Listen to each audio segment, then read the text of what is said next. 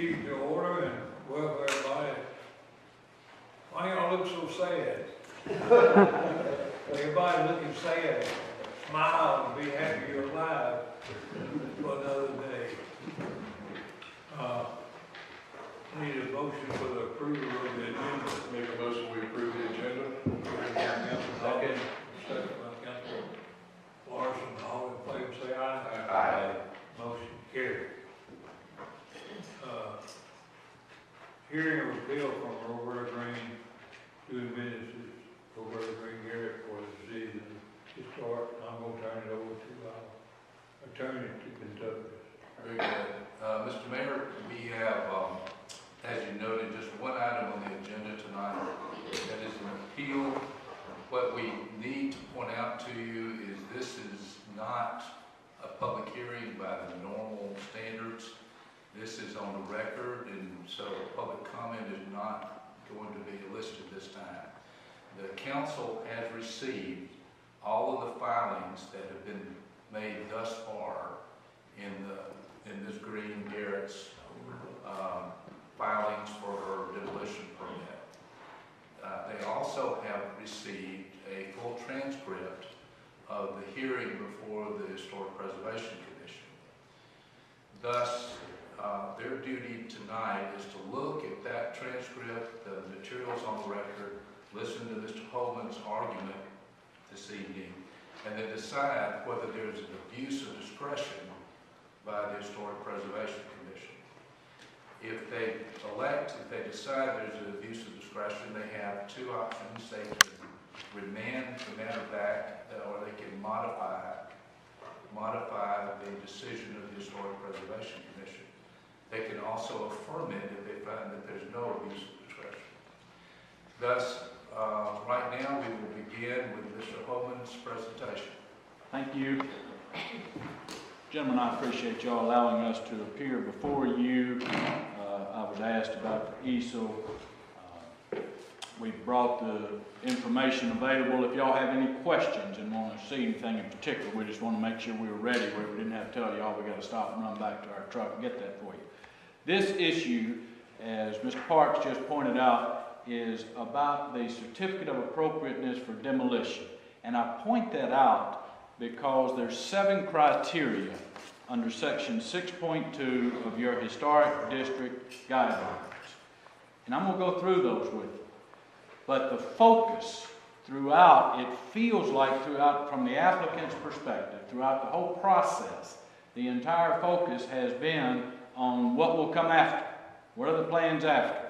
And not only on what are the plans after, but that the plans for what would go if the demolition is approved is just too big. That's the effect of what we've faced as we've gone through this process. We want to focus on the 7 criteria that justify the demolition. Now, I also mentioned that the size of what is proposed to be put back after demolition has been a constant comment and focus as we went through the Historic Preservation Commission. But on page 7, at the very introduction of your Historic District Guidelines, this is the phrase that's in y'all's ordinance, it's in y'all's guidelines. Guidelines are not intended to restrict or limit construction or reconstruction in terms of use or size, but to offer design guidance to ensure the integrity of Dahlonaga's historic presence. Also, your guidelines in the introductory paragraph on page 9 says the purpose is to provide an objective basis for review to ensure consistency and fairness. And I'm going to address that phrase as we go through at least one of these criteria that has been given as a reason for denying the application as presented by the Historic Preservation Commission. We have been in the 7 criteria that are listed under section 6.2 are as follows. The historic, scenic, or architectural significance of the building, structure, site, tree, or object. That's number 1. The historic significance that's been presented and that upon which the Historic Preservation Commission rendered their decision is a concrete block. That's all that's cited as to what is significant. And in your own guidelines, you specifically say that you cannot put up a concrete block fence, that's strongly discouraged. But yet we're to believe that this application should be denied because of a concrete block building that isn't there. I mean, y'all know it's not concrete block. It was so historically and archaeologically significant that in 1985, the city approved putting siding over that concrete block. Item B is the importance of the building, structure, site, tree, or object to the ambiance of the district. That's what the guideline is. Let's compare that to the intent of these guidelines is to provide an objective basis for review. So on the ambiance of the district, I believe that if we were to ask everybody in this room what does ambiance of the district mean, you are going to get all different subjective answers. The objective criteria to control that element or that criteria for the certificate for demolition simply has not been established, and it's based upon subjective criteria. Even the reports, y'all have these reports that the city commissioned. Now, the city commissioned these reports. It didn't come from us, and it came well after the plan review, so we weren't given an opportunity to discuss it on July the 6th at the plan review before the Historic Commission. Came August the 16th. But here's the phrase that says this is ambiance that's in that report. The simpler and understated vernacular structure. That's the part of history. I don't even know what that phrase means. The simpler and understated vernacular structure based upon a concrete block. Again, that was so significant that it was covered in 1985 with permits from the city. The third criteria is the difficulty or impossibility of reproducing such a building, structure, site, tree, or object because of its design, texture, material, detail, or unique location. Again, a concrete block is all that's identified as supporting this factor to deny this application. 4, whether the building, structure, site, tree, or object is one of the last remaining examples of its kind in the district. There's not even a contention as from the city to deny this application that fourth criteria justifies denying this application.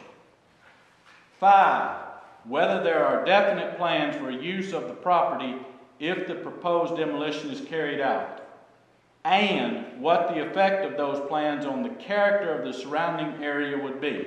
I'll take the first part before the and. Yes, there are definite plans for the use of the property if it's carried out. We get to the other side of that, the other half of the and, the effect of those plans on the character of the surrounding area. Well, we heard a lot at the public hearings with people speaking, and we respect their opinions. But a lot of that addressed Ms. Green and Garrett individually, and expressing a dislike, expressing concerns about the business plan of the use of a hotel, and other factors like that, people expressing an opinion. I submit to you that the effect of those plans on the character of the surrounding area is controlled by your ordinance. And what your ordinances say. You draft ordinances that provide specific guidelines for the character of the surrounding area. Furthermore, those are plans that would be addressed as for there's definite plans for use of the property, but as to those specific plans, can those be addressed even if you grant the certificate of demolition? By all means. And that's where we go to the specific design criteria within your historic preservation ordinance. but that should not result in a denial of a certificate of demolition. The next criteria is whether reasonable measures can be taken to save the building, structure, site tree, or object from collapse. The contractors that were retained by the city that did not appear for the plan review on July the 6th, but submitted reports 6 weeks thereafter, acknowledged that their report is based upon a visual survey of portions of the building, not all the building. And that no demolition, that is, they didn't dig into the building to reveal the existing conditions. And significantly, if y'all read those reports, the authors of those reports state this: they can in no way guarantee that all conditions were observed. In contrast, the information submitted by the applicant is that reasonable measures cannot be taken to save this building from collapse, the Butler Piazza building. And then number 7, whether the building, structure, site tree, or object is capable of earning a reasonable economic return on its value. First of all, again, the guidelines are not intended, by definition, to limit or restrict construction in terms of use or size, but merely to offer guidance for how the building will appear. But the economic report that was submitted to the city, and then there was statements in the transcript that you have from the appearance before the HPC, those rent rates are higher than the reasonable rent rates within Dahlonega. They don't make a provision for an occupancy rate. It failed to include certain expenses. And the individual said, well, but I put a 15% contingency in my report, and that ought to address those issues. I submit a 15% contingency is there in case you missed one of your estimates, not to take into account the specific expenses that ought to be included when you're addressing this item that's a specific guideline. Furthermore, the information that was submitted, that we submitted on behalf of the applicant, shows that there's not a reasonable economic return on investment. We even got into a discussion about what does that phrase mean. And one of the HPC members was taking into account, well, what's the interest rate that you would be charged? That's just an expense. That's part of the expense you've got to pay as you go forward when you're owning or maintaining a project or a building. But that is not the return on investment. So it was simply a misunderstanding of how to apply that term. This has been a process from the applicant's perspective that, for whatever reason, has turned adversarial. It's been frustrating because part of what we have seen in the reports delivered by city staff, in reports, the fact that the city retained individuals to provide reports on the eve of appearances before boards.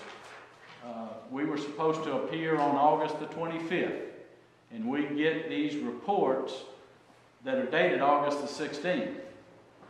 The plans, we filed the application in November of last year. The final plans were submitted May the 29th, and we had a plan review meeting on July the 6th. And we get those reports that come in, not to review reports that Roger DuBois or anybody else has submitted on behalf of the applicant, but to take an overall review of what could be done there. Just step in the property owner's shoes and say, here's what can be done. We feel like it's setting up to say, well, we refute you, and that's just tough from the applicant's perspective because it's the city. We're trying to follow the city's ordinances. We've got to appear before the city, but when the city goes out and hires experts and hires an architect to make a drawing, then we're coming back before you. But yet the city is hiring these individuals to present information to contradict what the applicant has submitted. Not to review with the applicant, not to review with the applicant's experts that we've brought forward, but to bring up a whole new report. And it's even more frustrating because as we went through the process, when Roberta first filed for the certificate of appropriateness for demolition, she did meet with staff. She understood it was the Parks building that was the issue, not this Butler Piazza building. She understood it was included. We understand that it wasn't now, and we had to come forward. But when we went through the process and hearing what the community was saying and saying, can you make it smaller? We applied for variances. And during that process, at one point, we said, well, if you won't grant us a variance that we're requesting on the number of parking spaces, what would you give us? What variance would you allow? And I give kudos where they are owed. Bob Conaway, the chairman of the board that addresses variances, told us, I think we should. I think we should try to inform the applicant of what that board at least would be willing to consider. But the report we were given was, we're not going to design your building for you. But yet when Roger DuBois, after he's turned in plans May the 29th, shows up for a plan review on July the 6th with the Historic Preservation Commission, lo and behold, there in fact is an entire design for what could be built on that building. So no longer was it, we won't tell you how many what kind of variance we'll give to you on parking, design the whole building for us. But that was the first he saw. And when we asked, why weren't the expert reports, all the other information, why wouldn't we bring that to a plan review? Isn't that the purpose of a plan review, to say to the applicant, here's some issues that we think you ought to address before we go forward and vote on it? And instead, it's in your transcript. On page 91, Historic Preservation Commission told us that the purpose of that plan review is to provide input from those members and comment from them on the design, to tell the applicant, here's what we'd like to see from you. Not based upon these guidelines. Because if it had been based upon these guidelines, we would have had these various expert reports that we could review before then and go over those in details at the plan review. This property, gentlemen, when you read the reports, the zoning is a specific permitted use. Hotels are permitted in this district. But the reports that are given from city staff, a lot of the report that takes up a good part of your transcript goes over the specific use being a hotel. But you've already addressed that. You've put it in your zoning ordinance that we can do a hotel. But what does the city say to us? Well, if you don't like the text of our ordinances and you're going to be applying for something, then you need to ask the mayor and council to change the ordinance. It comes across to the applicant that the citizens are here to serve the government. That's the way it comes across. As opposed to that if the city will draft the ordinances, and we submit that you have. And we've tried our dead level best to comply with your ordinances. And one of the items that's reported in those reports is why, when you bought the property, didn't you come meet with staff to see if staff would say, yes, we think you can do what you want to do with that property. What about this? Which is what we did. Why don't we read the ordinances that the city's already adopted, because that tells us what the city will allow us to do with that property. And if we do it that way, we say you can build a hotel. And then we've got to meet your building code requirements, because we've got into a lot of discussion, if you read all those reports, about the height of the building. Okay? But that's not an issue for a demolition certificate. When is that an issue? When Roberta Green Garrett steps in and files an application for a building permit, she's got to meet those requirements. And if she doesn't, you can't build it. You'll have to build something different. But that's not a criteria here, and we'll follow the ordinances. This property, when you read the historic significance, what's set forth there, we go back to 1904 and it burned. And then it sat for 43 years as a cabbage patch. And if you really want to look at it, That's the longest period of time that this property was used for any one item that's recited in the report is a cabbage patch. Because then from 47 to 85, these architecturally significant concrete blocks were put on that building. And then they were covered over in 85, and that's the way it sits. We have some procedural matters that we also preserve. The plans were final May the 29th. We had a plan review July the 6th. The ordinances say the HPC is to render a decision within 45 days.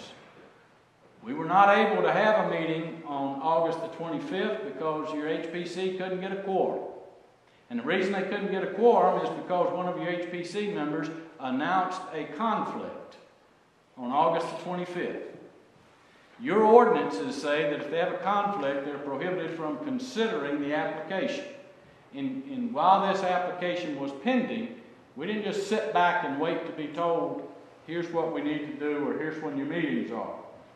There were inspections of that building. Members of the HPC came to those inspections. It was under consideration at least from May until August, and we submit from November through August that it was under consideration. And so procedurally, anything that happened up till August the 25th, we submit has been tainted, and for that reason their decision is invalid. The evidence has been presented. We're here only for the certificate of appropriateness for demolition. We meet the 7 criteria as we've just gone through, and for that reason we ask you to overturn the decision of the HPC. We are here to answer any questions y'all may have. Any questions from the council? Mr. Jones, I have a question.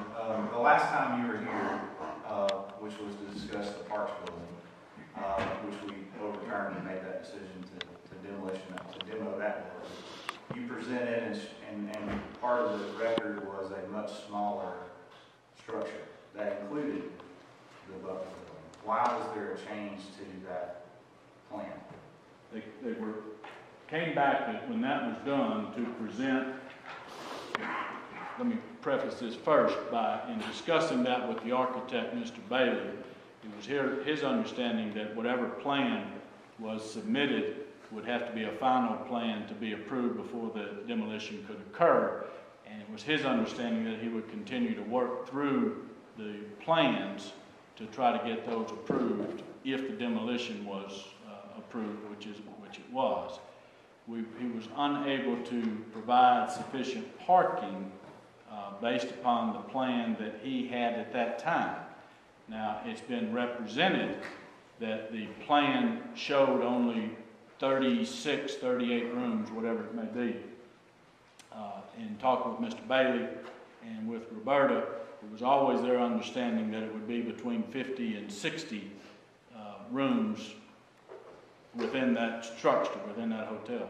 But we were unable to get the necessary building permit specifications met, so that's when they applied for the variances so that they could finally design the building. But that was why they were unable to construct under the building regulations what the code required of the city. And so we heard about variances and saw the reaction. That's when we withdrew a number of the variances, and then this body denied the balance. So again, they were unable to build what Mr. Bailey had understood he'd be able to build.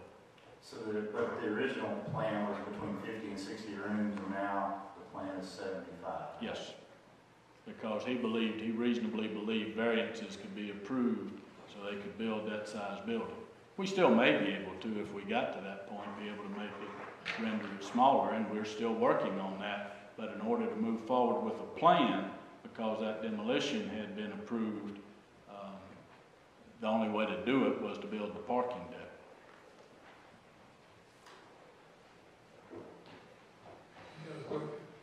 I'd like to follow up, Mr. Holman. Just follow up with what Roman said. And recalling the original request included restoration and reuse of the Butler building, now being sought for demolition. So, what's changed?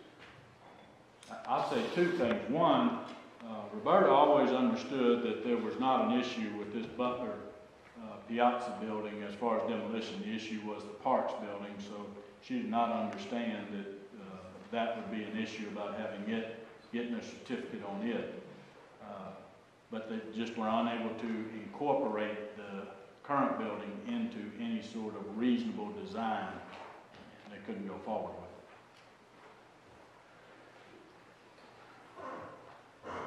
One of the things that you mentioned that's taken a lot of attention by us and the community deals with the size of the structure now. Yes. It started off, as Roman said, as a small boutique hotel, incorporating the existing Butler building as we recollect. And could you explain how you see a 3 to 4 story building, such as the one currently presented, at least the last one that we saw, does not end with the design on the front of that building, which appears, from what we've seen, to be relatively blah in terms of brick, not much, some change in the color of the brick, but it doesn't seem to represent the historic character of the square or of the block or two on either side of the square that we've seen demonstrated in other cities that we visited.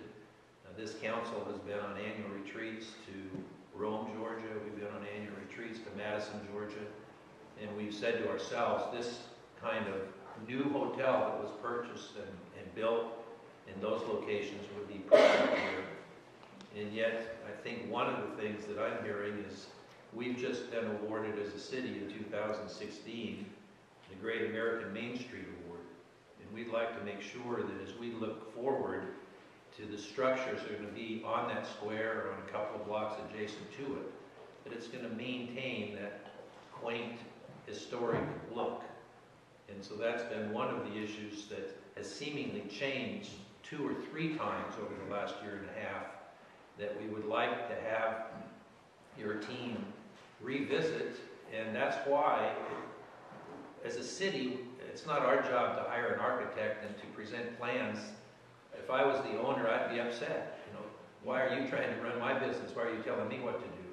And I think the spirit of us doing that and the staff doing that was to represent how important this is to us, that we want to make sure it's done properly.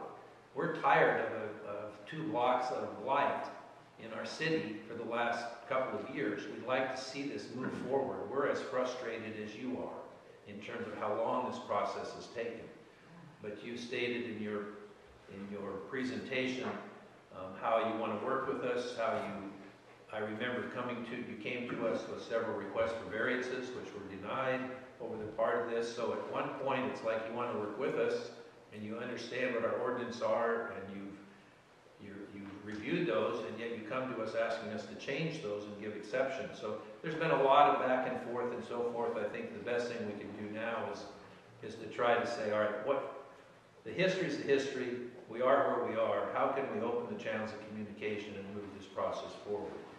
And it seems to me that going back to the original thoughts of somehow incorporating the Butler building in the design process of the hotel and making it of a size that fits in with the demographics of what's in our city would probably be best received by the citizens and by this council in terms of what we're looking for.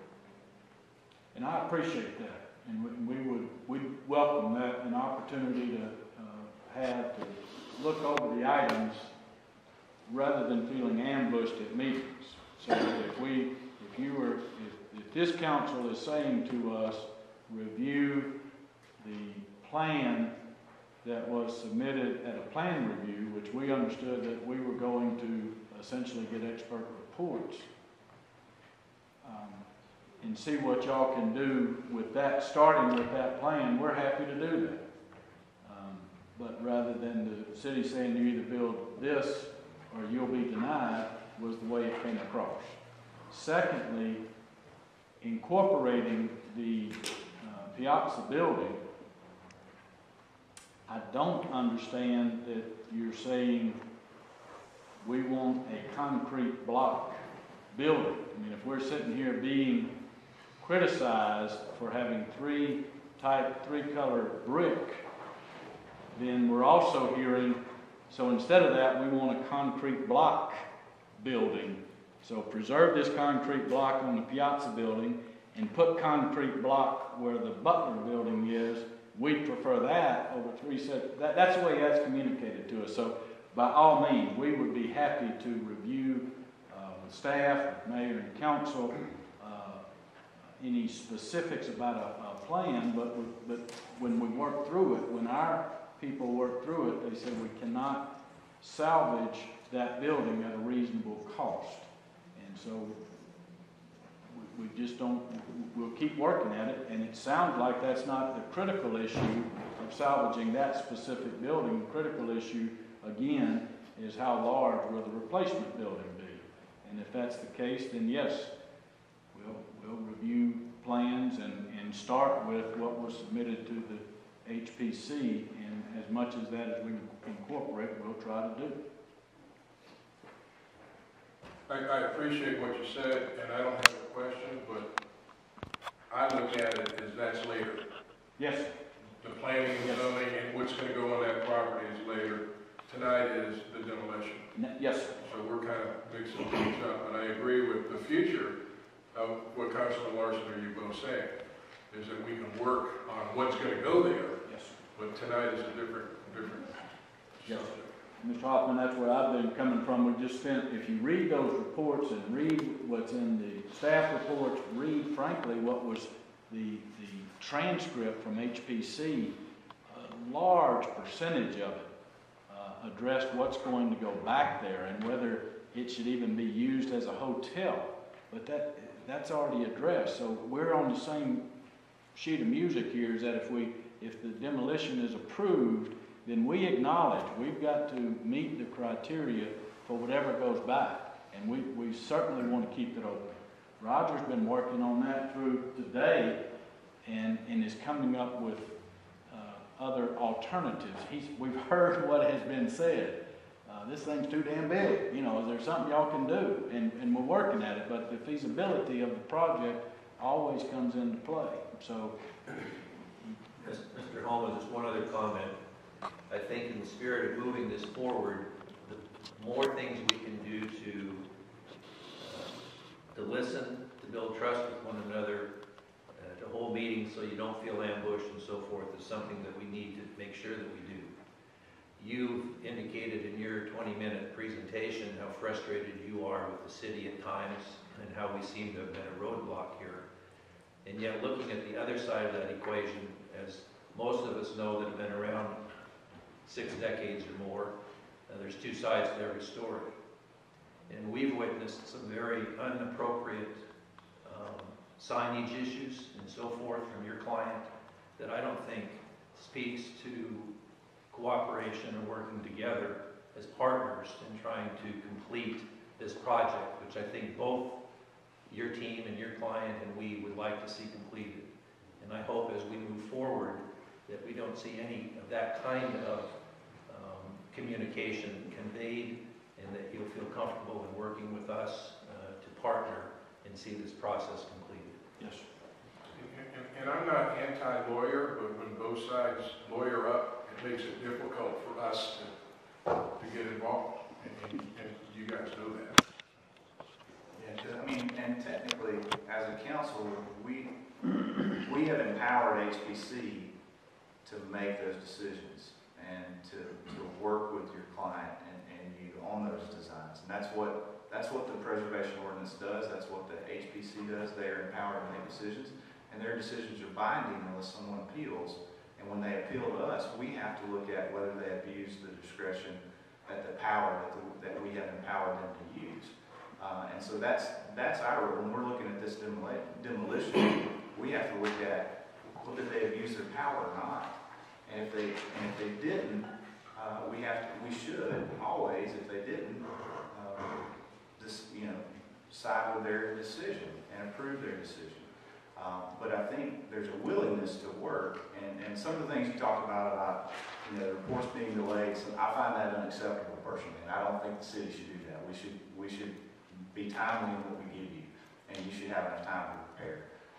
So hopefully we'll do that going forward. I think there's a spirit of collaboration that we want to get this done, that we want to have not 2 blocks or 2 buildings of blight in our city on Main Street. It's not becoming what we have. And that, I appreciate that. And all I can say is that was where we felt like there was an abuse of discretion, is that the Historic Preservation Commission seemed to be considering a whole lot more than the 7 criteria that y'all have put in the ordinance that are to be considered. They seem to be considering zoning issues and just contradicting the ordinance, because your ordinance says you're not to consider use or size, and that seemed to be everything other than the 7 criteria seemed to be the controlling factors.